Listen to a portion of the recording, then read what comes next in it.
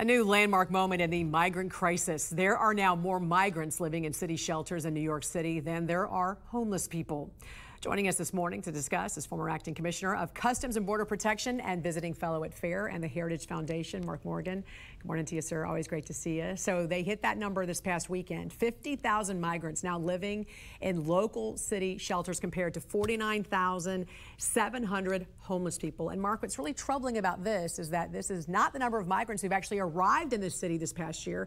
That number is around 80,000, meaning 30,000 have been transported to other cities and states. How much is this costing, and how much longer will New York City be able to deal with this? Yeah, both good questions, Jan. Look, and here we go again. We hit yet another historic landmark, and not a good one under this administration. And Jan, we talked about this before. Keep in mind, I think for people listening, remember, New York is probably one of the richest cities on the face of the planet. And with 80,000 in their shelters, they're screaming uncle, and they're overwhelmed. Let's keep in mind the last 28 months, we've seen over 7.7 million total encounters and gotaways under this administration.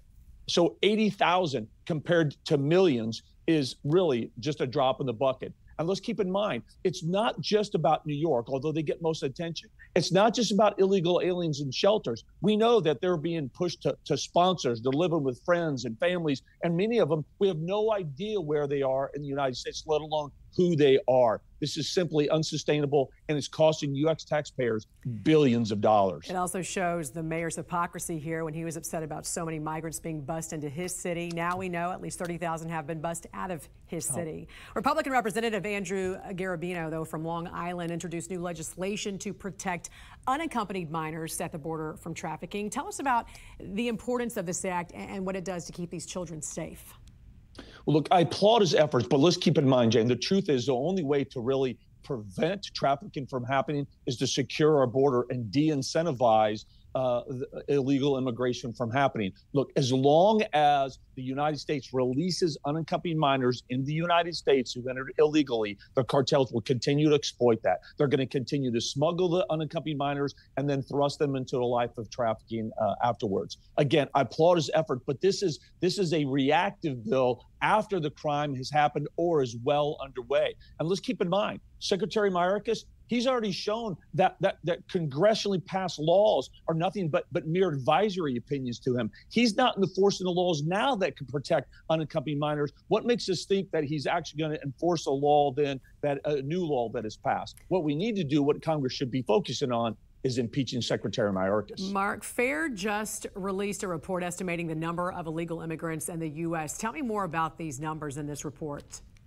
Yeah, it's a really extensive analysis done, and the crux of it was based on United States Census data. And they estimated that the number of illegal aliens in this country right now currently is well over 16.8 million. Now, I personally think that number is low, but I'll tell you, I think this data is right that they used, and I think we can really stick to 16.8 million is at least the low number, and it's a righteous number. And they also, part of the analysis, they said that right now it's costing U.S. taxpayers, net cost is almost $170 billion, and they expect at the end of Biden's first term, that cost to U.S. taxpayers is going to be around $200 billion. Florida Governor and 2024 presidential candidate Ron DeSantis did formally unveil his border security plan yesterday in Eagle Pass, Texas. I don't know if you saw it or not, but one of the things he says, he's going to finish building the border wall. He has a couple of other items on here. I wanted to get your thoughts on some of the things he plans to do if he were elected president.